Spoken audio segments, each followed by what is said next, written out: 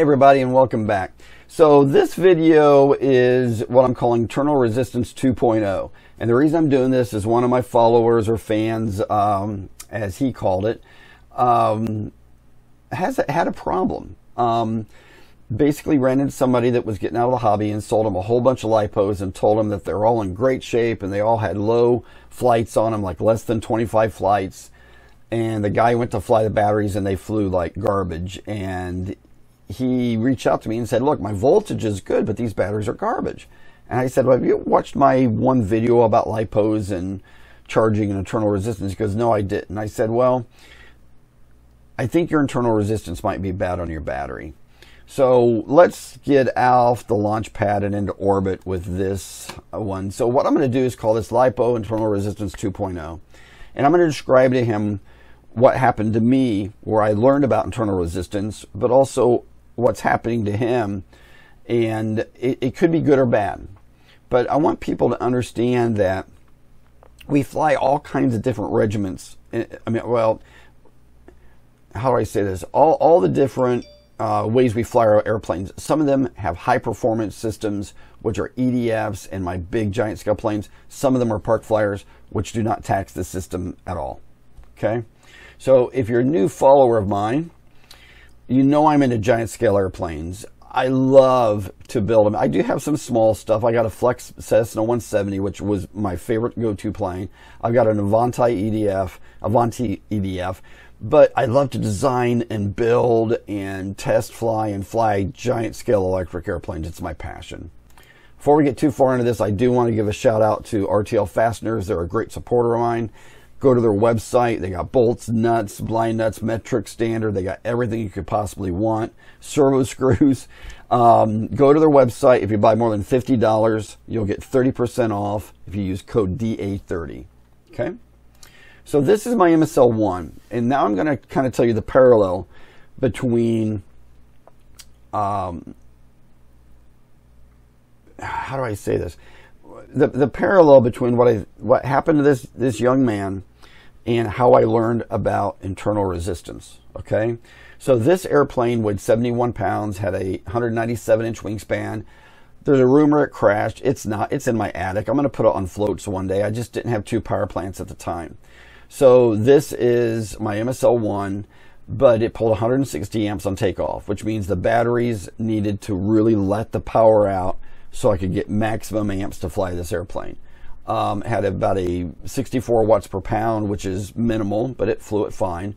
But this thing's a behemoth weight-wise and drag-wise. And I ended up with over 1,350 flights on it, but it was around flight 240 or 280 that I almost crashed it. Okay? So I want to talk basics of battery real quick. Series circuit looks like this. Your voltage increases as you add the cells. In parallel, the capacity increases, but not the voltage.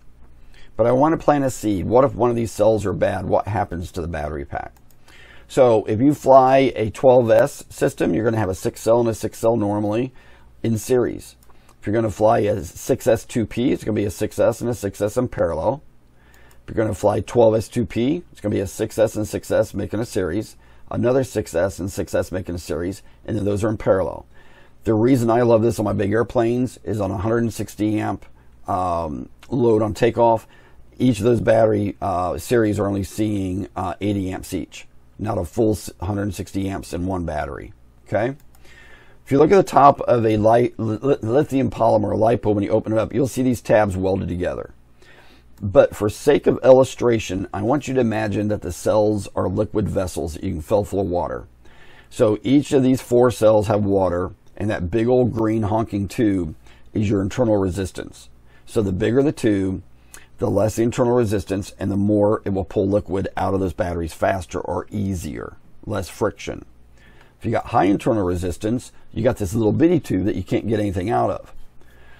But what happens when you've got a cell or two that's bad in the battery? Okay, you'll check it, your voltage is good. But if you check your internal resistance, you might see you got one cell that's really bad. So if you're ever charging your batteries and you feel a little hot stripe in it, that's a bad cell. That's the reason you should always be with your chargers when you're charging them. if you fly and you land, your battery's warm, but you feel one cell really super hot, chances are you got a bad cell. So now I want to tell you the parallel between what happened to this fella and happened to me. So I had been flying the MSL-1 2.5 years. I show up to a fly-in and checked my voltages. Everything were good. Put all the packs in the plane, went down the runway, lifted off, and the plane felt like it was underpowered. I'm thinking, what's going on here? And right as I start to turn left, the motor shuts off, and it was my low voltage cutoff. So I cycled the throttle real quick, got it back, and I burped that. I call it burping. Burped that throttle 4 or 5 times, and I knew I was going to crash because there's a whole bunch of farm equipment out there, but I didn't want to get near people. So basically, I went in between all the farm equipment and didn't hurt the airplane. It was the luckiest day of my life. I thought for sure the plane was goners. But my friend Berger, who knows everything about electronics, says to me, he goes, was that your low voltage cutoff? And I said, yeah. He goes, well, I'd turn that off. And I'm not going to, for me, everybody, I set my low voltage cutoff as low as I can now, because if you're going to crash a plane, you might as well burn up your batteries trying to save it. But I digress. He says, we got to put a meter on your batteries and run it at full throttle and see how much the voltage drop. I think your internal resistance is bad. And I'm like, what's internal resistance? So look, everybody, I learned the hard way. I didn't know what internal resistance in a battery was. I'd never heard about it. So we bring the airplane back to the pits, and we put a meter on it, a voltmeter. And as I ran, all my batteries were still about 4 volts, the cells. We run the throttle up, and they all dropped to like 2.6 volts. And I'm like, oh my God. And he goes, these batteries are fried, Dad. I'm like, whoa, okay. So make a long story short, all my friends, Berger, Eamon, and Dean got together, and we got a bunch of battery packs together, and I made some adapters, and I still flew for the festival that week. But my batteries were garbage. I did put them on my meter, and I checked them. My internal resistance was in the 40s and 50s. And I'll talk in a minute about what's good numbers and bad numbers. But what happens when you got one bad cell in a pack? About 6 months later, I was flying a pack, and it swelled up really big in the middle like a Big Mac. And when I took it apart, this was a bad cell. So basically, I want you to look at this. So basically, when you look at this 4, that cell 1 had a 4, when I'm checking internal resistance, cell 2 had a 4, and this cell 3 had a 45, and the next one was like a 3. So basically, what happened is you can have one bad cell in a battery, and it will affect the whole way the battery performs. It'll make the battery just suck the life right out of it. So it's really important you always stay with your batteries when you're charging them. It's always really important that you do maintenance on your battery. Most chargers will have a way to check your internal resistance. Even some of these voltmeters, you can press the buttons in the right sequence and check your internal resistance. So the thing is the parallel between me and this guy is he bought a bunch of batteries, was flying his 3D plane, was hovering it, and it wouldn't stay in a hover, and he finally landed it, and he checked the voltage, and the voltage was back into like the 3.8, 3.9s. And I said, do you know how to check internal resistance? And he ended up checking it, and believe it or not, internal resistance on those batteries are all in the high 30s. And I said, buddy, I hate to tell you this. Either this battery is left fully charged for a long time, or this guy lied to you about how many flights there were on these batteries. That's the reason I don't buy used lipos. Now, I'm going to back up. How do I say this? I'm going to basically contradict what I just said. I don't buy used lipos for my high performance planes. You may have a park flyer, you might have a Cub, and you could have the internal resistance in the 30s and it would fly it fine because you're just going to putt around. But if you're flying an EDF or 3D or a heli or something where you need a lot of amps, you want that internal resistance. Now, in my other video, I gave you a scale range of what the numbers of a good or a bad battery is. And I'm going to modify that in this video because I've learned a lot about internal resistance between the time I make some of my videos. So if you're high performance, you want less than 8. Okay?